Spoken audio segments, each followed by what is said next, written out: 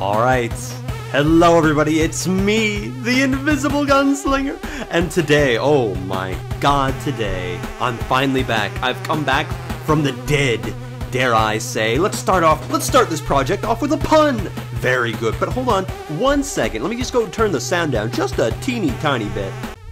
Alright, there we go. The sound is now down, and I can finally hear myself think. And you know what I'm thinking? I'm thinking I'm gonna die. That's right, because dying is what the zombie apocalypse is about. 99% of the population is gonna die, and the only man left will be this man standing up on the car right here. To me, he looks like Philip J. Fry from Futurama, but he also kind of reminds me of Shaun from Shaun of the Dead.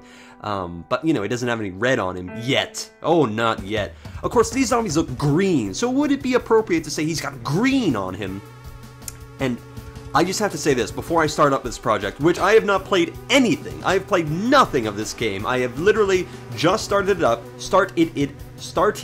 God, I can't fucking talk. It's like I've got brains in my gums, and they are not helping my intelligent speech any further. You see, Anyway, before I begin this project, I just have to say that I love pixel art so very much. I just love it. I think it's the highest form of art that anybody's come up with ever in the history of the entire universe. Obviously, nothing is better than two little pixels sitting right next to each other. You can express so much by two little pixels sitting right next to each other. For example, you can tell. Look at the zombie's arm that is reaching up to grab our main man on the car's arm, his left arm. You see the zombie who is kind of reaching up? You could see that he has two or three little purple or pink pixels on his arm. That relays the information to us that his arm is coming off. This zombie's arm is rotting from the inside from some horrible disease, and yet it still has the animation to move forward, to grab us. And that is all expressed in 2 or 3 little tiny pixels. Okay, so, in case you can't tell, I was joking a little bit. I actually do have a very high respect for pixel art. In fact, I love this picture right here, this tableau of the man stepping up onto the car, escaping the dead. Look at that one guy hopping up on the hood. Oh my god, I've talked so long that the music stopped. Oh god. Look at the buildings. There we go, now it's starting back up again. Look at the buildings. Look at them looking down at me menacingly, as if I've done something wrong. How dare you accuse me, buildings, or rocks, or whatever the fuck those are? I don't know. Now, one last thing before we get going on to campaign mode. I do have to thank one of my viewers. His name is Hellboy Pee My Pants, which is an appropriate title, I think, for this type of game. He gifted me this game and really wanted me to play it, so I'm playing it primarily for his amusement, but, you know, if anybody else gets amusement out of it, then I'm not going to sue you or ask for money, because, you know, I do this all pro bono, which means I get the bones from the zombies, and don't ask what I do with them. I use them to get boners, because, you know, that kind of thing makes me hard. Let's go into campaign mode.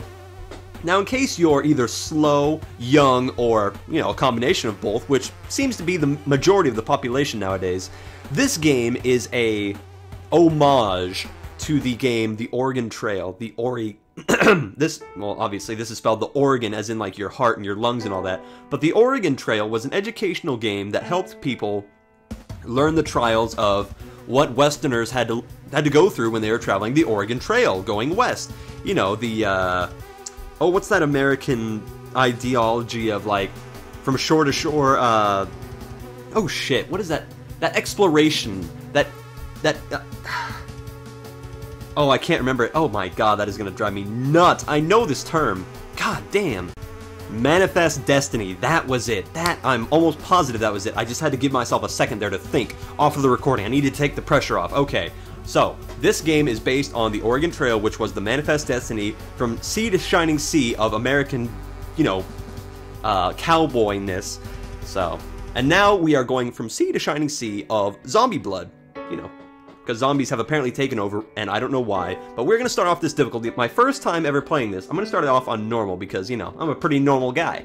People look at my pants and say, hey, that's a pretty normal guy right there. So let's go.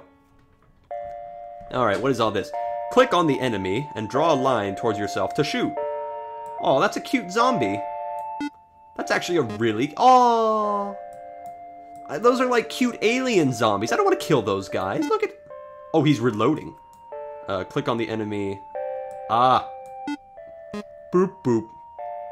Oh, look at him. He's wobbling. He's wobbling. There we... Oh, no, that's a couple of them. I'm out of ammo. I'm gonna die. A buddy. Go on, buddy. What's this? Oh, I thought he had like a grenade launcher or something. Damn, he's accurate. Look at him. He's been doing this like a pro. What's up with him? Well then, it looks like I just saved your bacon, and you ain't getting none. I don't care how much of my bacon you saved. You ain't getting none, Mr. Gun-toting, Bible-holding, necklace-having, pyro, face mask, gray man. You've obviously been bitten by something. I reckon we stand a chance, a better chance out there if we stick together. My name is Clements. I used to be a priest. Not much use for those nowadays. What's your name, partner? I thought he called me Princess. Click to type. My name... Just call me Gun. Pleasure's all mine, Gun. Listen, even with the two of us, we won't survive very long. Anyone that I trusted died a while back. Do you know anybody that we could count on in a pinch?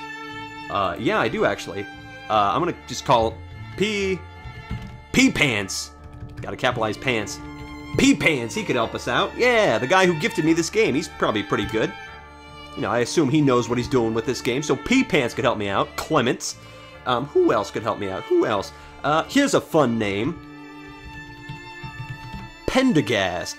Pendergast could help us out. Yeah, he's a good guy. Who's another guy that I could count on? Oh, I know. J.C. Denton. I can always rely on J.C. Denton in a pinch. Who else? Need to think of another name. I got P-Pants, Pendergast, J.C. Denton, and, Heinrich could help us out. Yeah, shut up! I got rid of you!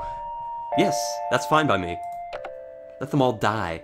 There's a good chance if they're, still alive, they will be up at the shelter set up in D.C. Why is it always D.C.? Are we gonna go meet with the, Brotherhood of Steel in D.C.? What's going on with them? If they have any sense, that is. We're gonna need a way to get around. I saw an old station wagon a few blocks back.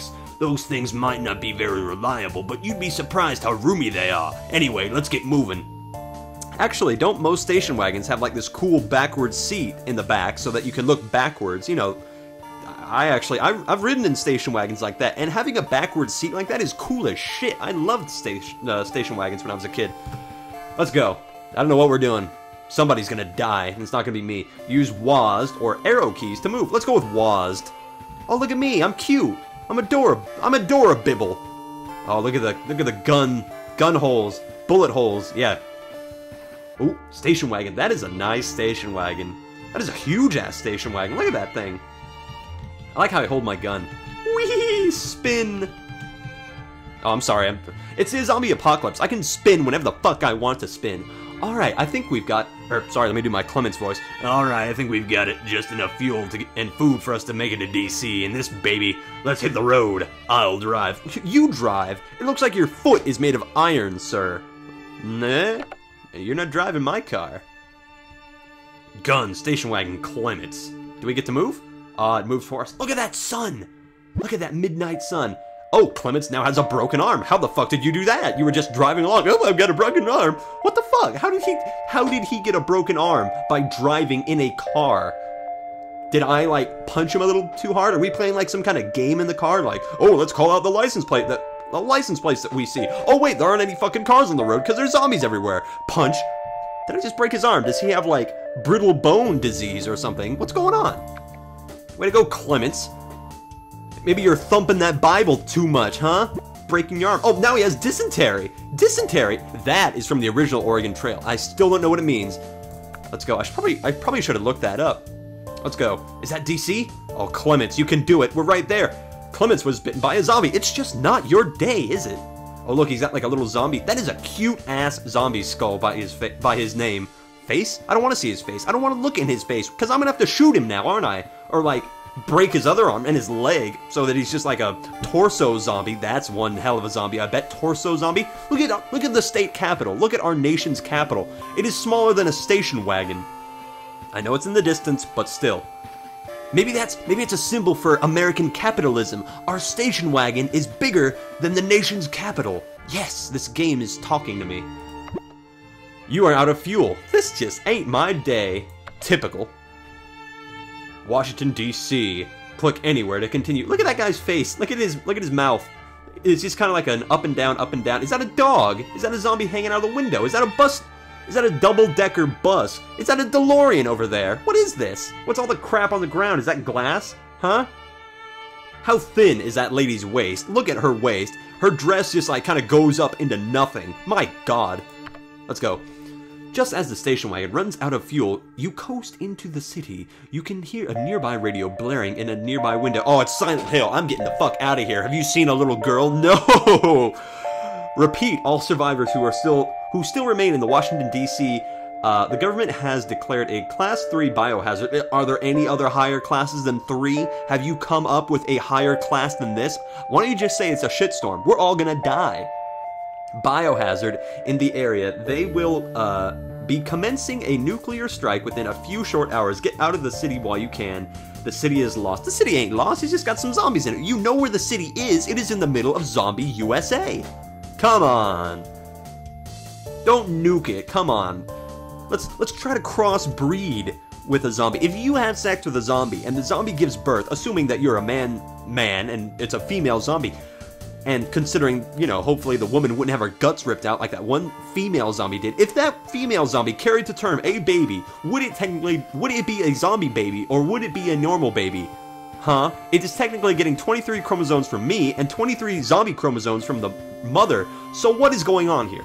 Is it a zombie baby? Is it not? Is it zombie baby from the bottom, from the waist down? That's not going to be very attractive. Nobody's going to want to mate with that. It's kind of like the mermaid situation. Would you rather have a mermaid top or a mermaid bottom? You know, where it's like a fish on the top or a fish on the bottom. What's going on? Oh yeah, Clement, your arm doesn't look that broken. Maybe if you put down that fucking Bible one of these times. Looks like we have time for a problem. There's always time for a problem. I can make time. I'll go look for your friends at the shelter. Meanwhile, you should go scavenging for supplies. I've heard about a place on the west coast that is supposed to be a safe haven from all of this chaos. Let's meet back here and head out. Here, take my journal. I've written down everything that I need to know about surviving on the road. It should help you decide what you think we may need on the trip. By the way, sorry if I'm talking a little bit loud, guys, but the game sound is actually a little bit louder for me than what you guys hear. Pretty nice guy giving me his journal. Pick the supplies you want to gather. Hours remaining 12. Oh, goody.